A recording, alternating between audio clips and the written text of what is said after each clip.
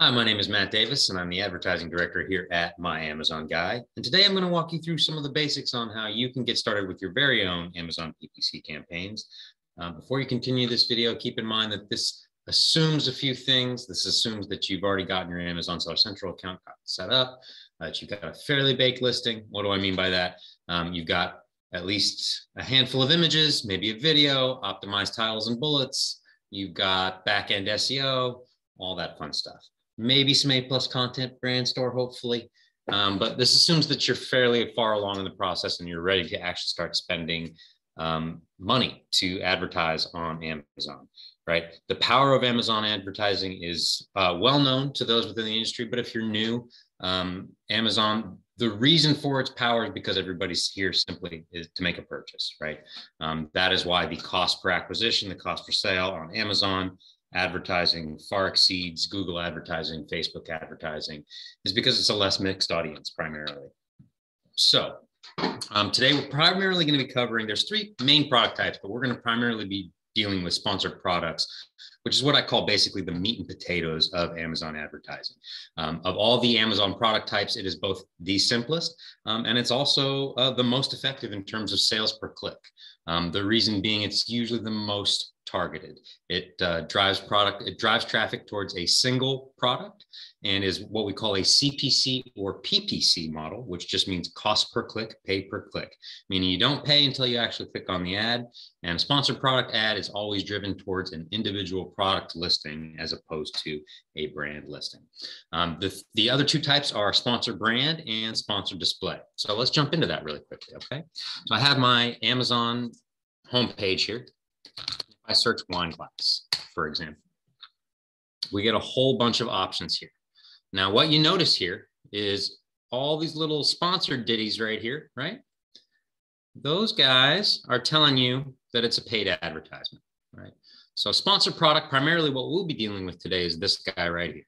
These guys right here, right? Driving to an individual listing. I won't actually click on this because this would actually cost the advertiser money, anywhere from $1 to up to potentially $10, depending on how competitive the industry and what targeting behavior, how competitive the wine glass search behavior is, right? That's how Amazon pay-per-click works, right? When I say keyword, all I mean is what you might search in the search column here to find your product on Amazon, right? So a keyword search is just wine glass, in this case, is the keyword we're dealing with, right?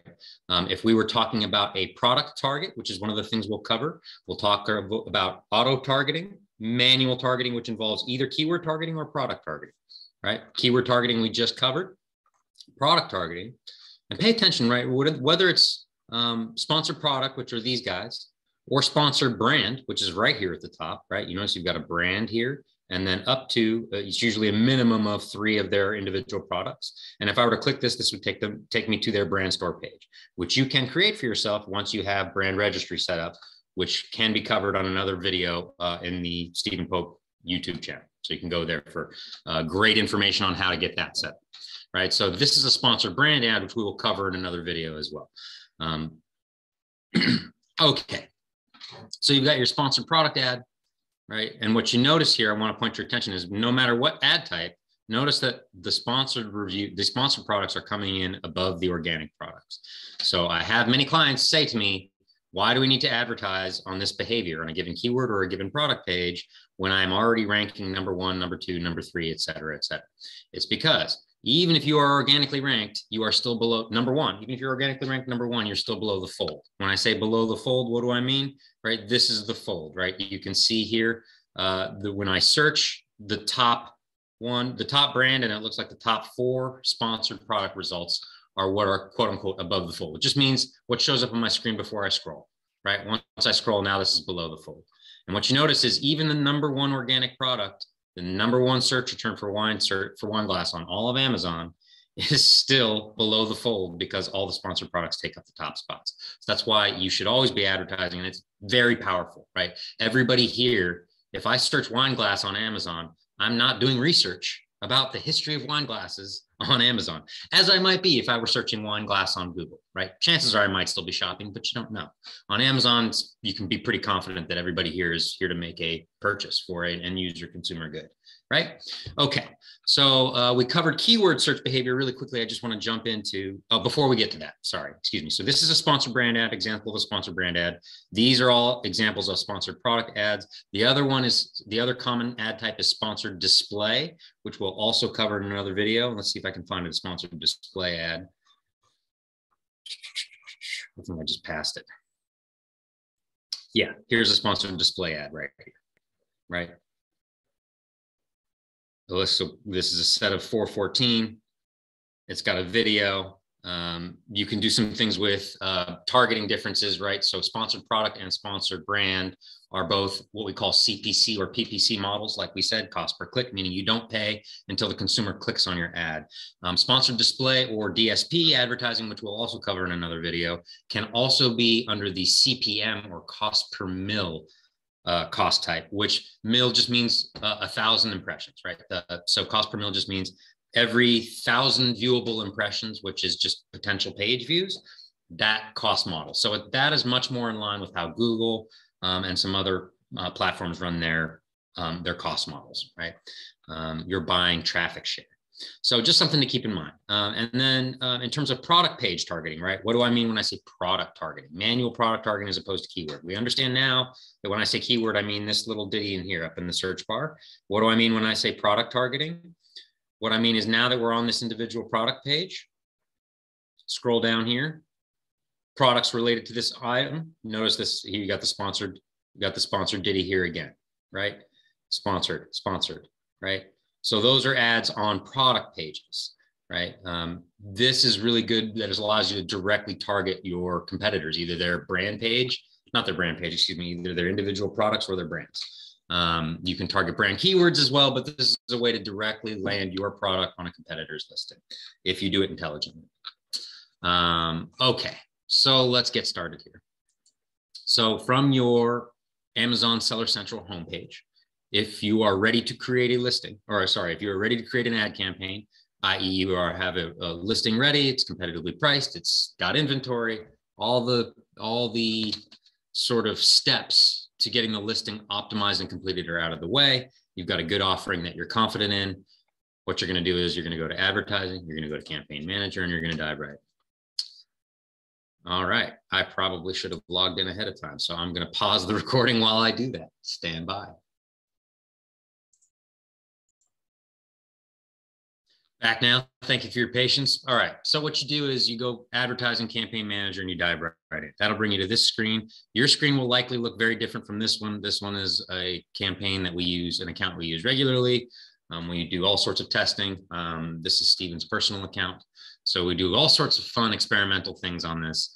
Steven likes to joke that his account is the least profitable at my Amazon. Here we go. So pay no attention to any of this. Yours will probably look a lot more barren. That's okay. A couple of notes I want to point your attention to. Portfolios, which is a tab that extends here. And that will be useful later as you create more campaigns in terms of organizing. That you can export and sort based on that. Same thing with the campaigns. At the campaign level, you've got this little export button that can download to a CSV or Excel file. And then the other thing to pay attention to is this left tab over here. This is probably, I found, the most efficient way. These top tabs here, most efficient way to navigate through everything. Play around with the targeting API. That's relatively new on Amazon, and we'll show you some great data down to the keyword level, the key target level. Again, this is once you're in the monitoring data phase rather than creation data phase. So create campaign, this orange button right here is what you want to click. And this will bring you to the 3 basic campaign types that we discussed. We're going to go to campaign. We're going to go to sponsored products. That's what we're going to primarily be covering today.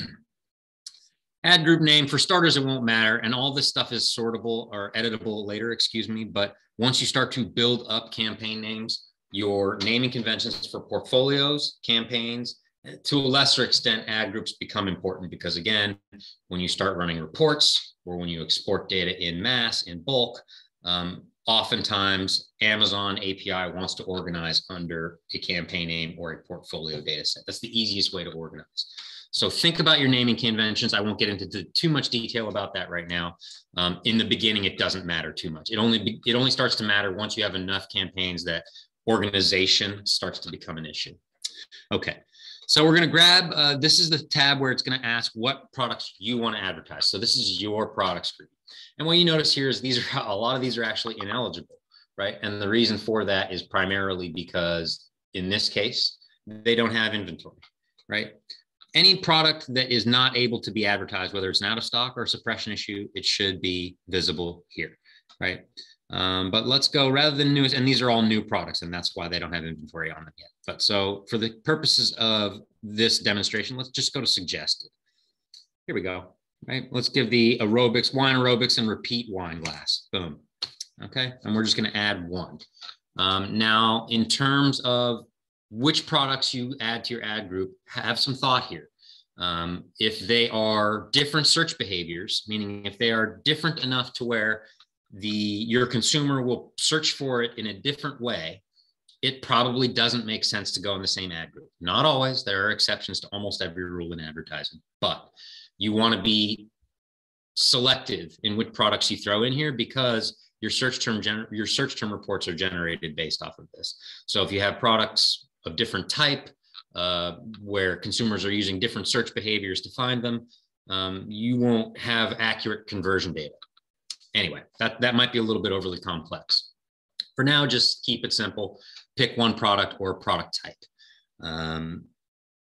Targeting, here's what we talked about. We'll start with automatic targeting, which is just letting Amazon say, we're going to pick for you where to display your ad based on what Amazon thinks is places where you're most likely to convert, right? This is another reason why it's important to have a quote unquote mostly baked or fully baked listing, because one of the things that the automatic targeting will do is it will troll the text and in the images of your listing to determine what your product is. It will use other data points as well, but that's certainly one of them. So the more complete your listing, the more dialed in the automatic targeting will be right away, right? So let's start with automatic targeting, right? And you can either let the Amazon set our default bid, or we can break it down by targeting group, right? I usually like to let all four run, but I do like to sometimes bid adjust at the manual targeting group, especially in the beginning, because I don't like to presume what I'm going to know, right? I don't know if close match or loose match or substitute is going to draw more traffic or more conversions. I'm going to let the data show that to me. But I don't want to go crazy with the bidding too. So I'm going to pay attention to the suggested bid. Suggested bid is Amazon telling you based on how competitive the bid behavior is, what they think is going to be sort of a competitive level to win the click, right? And then this range here is 25th to 75th percentile, right? So this will give you a set. And then once you start to collect data, your CPC or cost per click, which is your actual real-time data, how much you're averaging for a click, will also give you an additional sort of watermark as to whether your bid is quote unquote aggressive, conservative, down the middle, right? So in this case, we're bidding 75 cents per. And what we can see is that's pretty good on close match, not so much on loose match, right? And this is why setting default bid and just leaving it at default bid can sometimes be dangerous, right? So on this guy, I might bring this guy down and use the suggested bid, right? Same here. This is way overbid, right? And again, why is it giving me these suggested bids? It's based on competition. If you can imagine this is a giant virtual marketplace, a giant auction house, right? The more people that are bidding on a piece of art, the higher the price. So too it is with competitive search behaviors, right? So this guy, a little bit different, complements. I'm going to leave this guy at the low end. I favor a more conservative bid structure to begin. You can always go up. It's easier to go up when you're not getting impressions or traffic because that's not costing you any money. If you start off too aggressive, you'll learn the same way, but it's going to cost you money. So I always like to favor, and again, it's going to depend on what your go-to-market strategy is, right? Some people favor top line. Some people have higher margins in their landed cost and are able to be more aggressive, whatever works for you. Launched other marketplaces. We're not even going to touch that one today. Okay. And then negative keyword targeting. This is usually in the event that either you have prior data that suggests that there are certain search behaviors that don't work well for you, or there's a certain brand or a certain product type, or you just know your market niche and you know you don't want certain things right off the bat to target. Again, this is all editable later. So you can come back and look at your search term reports as your data comes in, see where you're getting clicks but not sales, and then negative target those search behaviors later on. But it does give you the opportunity, as you can see here, to preemptively negative target something. Now, let me give you an example of when that might be pertinent. I have a client, they sell premium underwear, right? Premium men's underwear. So their niche is premium men's comfort underwear, right? So Amazon algorithm targeting may suggest that it would relevancy wise make sense to target things like Hanes products, Fruit of the Loom products, Nike men's underwear products, etc. Right? This client knows that they're not competitive with those brands on cost, and they don't want to be. They're a premium niche, right? So they knew when they came on board with us ahead of time, you know, hey, please negative out. We don't want to target anything brand keywords related or not, right? Anything related to Hanes, Fruit of the Loom, Nike underwear, et cetera, et cetera, et cetera, right? So that might be an example of, hey, I know ahead of time that I've either got a negative term that I want to, or a brand term, whatever, that I don't want. A negative target just means I'm telling Amazon ahead of time, please do not show my ad for this behavior. Right. Really quickly, exact and phrase. Exact, phrase, and broad are the type of match types. We'll get into that in another video, but really quickly, exact just means exactly that search term, right? Red hat is red hat.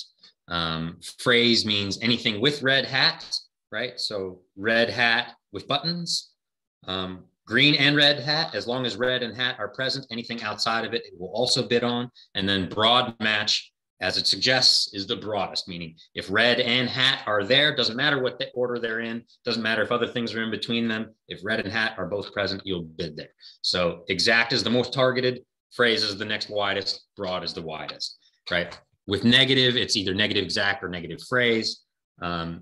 I usually prefer negative exact. You want to be very, very careful with negative phrase, because obviously you're potentially closing the chapter, closing the book on potentially a whole tree of search behaviors. Okay, so moving on.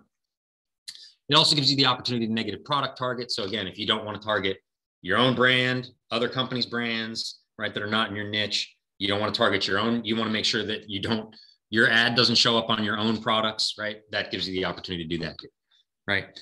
And then campaign name, right? Again, with the ad group, it gives you sort of a preset basis based on the time and date. If you want to change that, we care about naming conventions as an agency because we've got so many. You can just call it test one or whatever you want to do, right?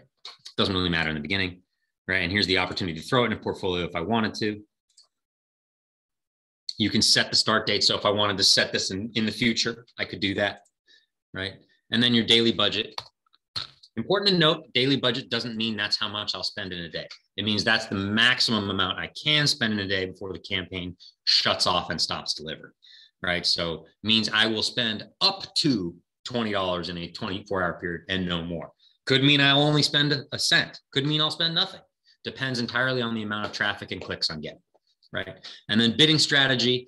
I'll very briefly cover this. Right. So this is how aggressive you're going to be with your bid strategy. Right. So fixed bid is, I'll start with it because that's the easiest. Fixed bid just means $1.50 bid on any search behavior is $1.50 bid, is $1.50 bid, is $1.50 bid. $1.50 it's $1.50 on Monday, on Tuesday, on Thursday, on Sunday, right? Always. That's simple enough. Dynamic down. Now with dynamic bids, dynamic just means Amazon algorithm, I'm giving you permission ahead of time to make some decisions on my behalf based on what your data is telling you. So dynamic down only means $1.50 bid is $1.50 bid, unless your data indicates to you that I have a less likely chance of conversion, either because of the type of search or the traffic is lower quality, whatever the reason. Amazon thinks you have a less likely chance of conversion. In that instance, Amazon, I gave you the ability to, in real time, reduce my bid anywhere. So $1.50 bid can go all the way down to the minimum Amazon bid, which I believe is 2 cents. It's either 10 cents or 2 cents. I always get them confused. 2 cents, pretty sure it's 2 cents. So, but whatever that minimum bid line is, Amazon in real time can go all the way down.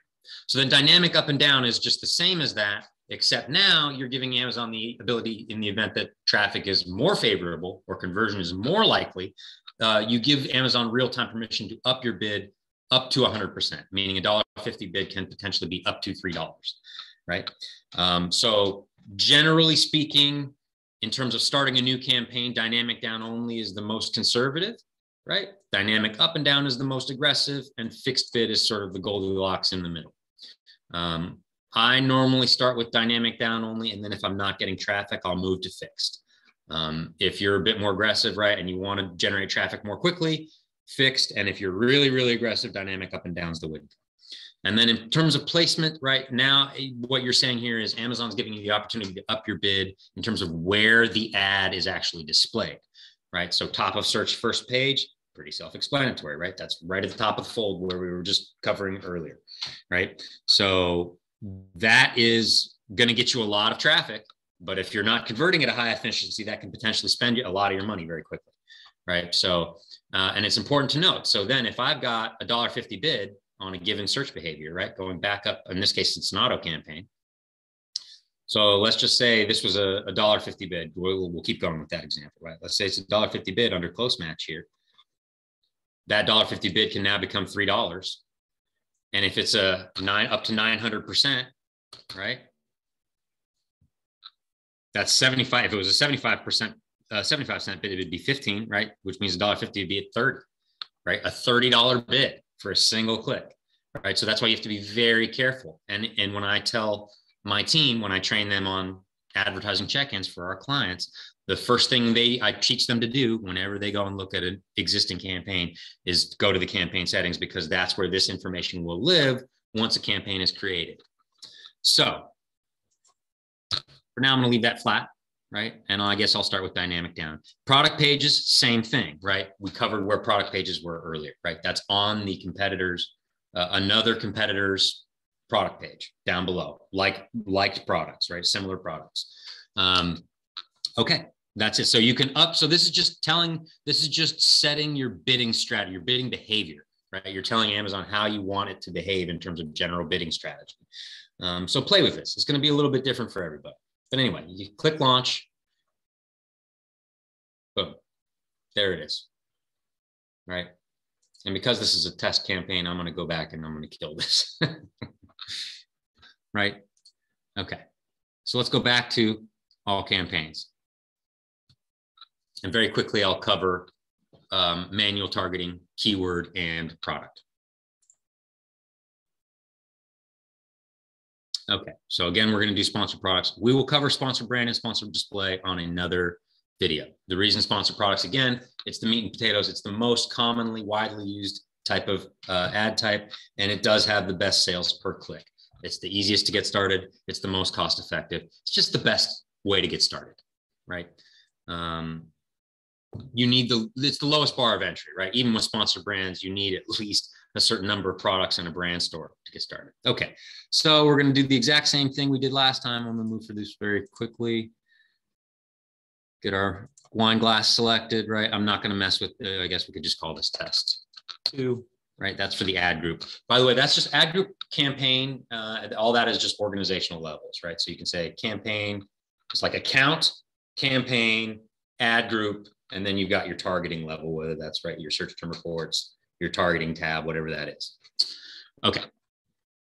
Now this time down, we go to targeting, right? This time I'm going to select manual targeting. And we've got our 2 options, right, that we discussed, keyword and product. Okay. Down here, now you notice that the bids are a little bit different, right? We've got the 3 match types that we discussed, and we've got a bunch of suggested bids here. Now, contrary to whatever you might have seen or heard in other articles, other videos, please do not just go with whatever they recommend. I'll show you what I mean right here. And this is, I promise you, this was not planned. Harry Potter gifts is one of the top suggested keywords for me for this wine aerobics and repeat wine glass. What do we notice about this? I hope that you notice that there is nothing to do with Harry Potter in this wine glass, right? So this would be a suggested term. And I know why. It's probably because it's targeting similar demographics, right? There's probably a data-driven reason why, but this is just low relevancy. I'm just going to spend on this. I'm not going to convert, right?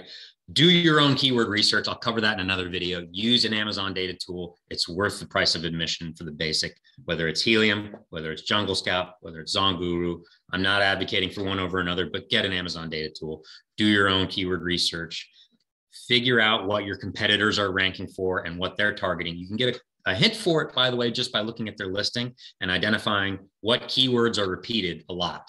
What words do you see repeated over and over and over again, right? Those are probably the search behaviors that they're trying to target, which, by the way, you should be doing too, right? You want your search behaviors that you're targeting in your advertising to some degree to match up with your back-end SEO and strategically placed keywords in your titles and text, right? It still needs to read well enough for a human, right? The keywords are for the bots, the readability of the text is for the human.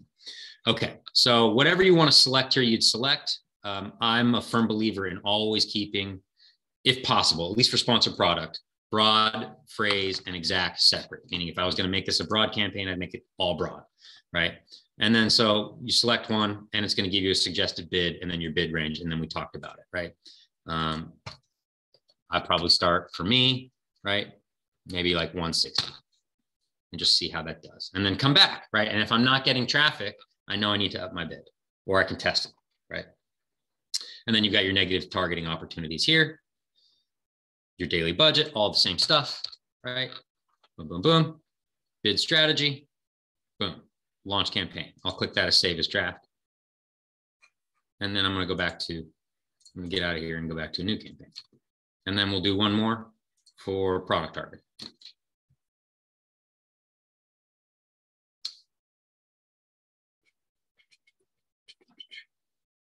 Come on, interwebs. Here we go. All right, so same process. Manual targeting, right? Let's, I'm going to go product target. Aha, now I change it again. Now we have the opportunity to do this in two ways. We can target via individual products, which is actually identifying competitors, right? And placing a bid on their product page. And then the other opportunity is category targeting, which is, right, whatever category or subcategory your product is listed in, showing against every other product. And it gives you a range right here. I would highly, highly recommend if you choose to do category targeting, it's a good way to start, but don't just spray fire at an entire category, right? This little refine tool works wonders. Click this little refine tool. It allows you to refine category based on brand, to target or exclude brands, to target or exclude based on price range, to target or exclude based on customer feedback. Meaning, I could say, if I have a wine glass for $13.99, I'm going to target products that are a minimum of $15, so they're more expensive, and they're 4 stars or less, which means they get less favorable reviews than my product, right? And then this is the other little widget. Oops. Ooh, excuse me there. Okay, no max is what we want.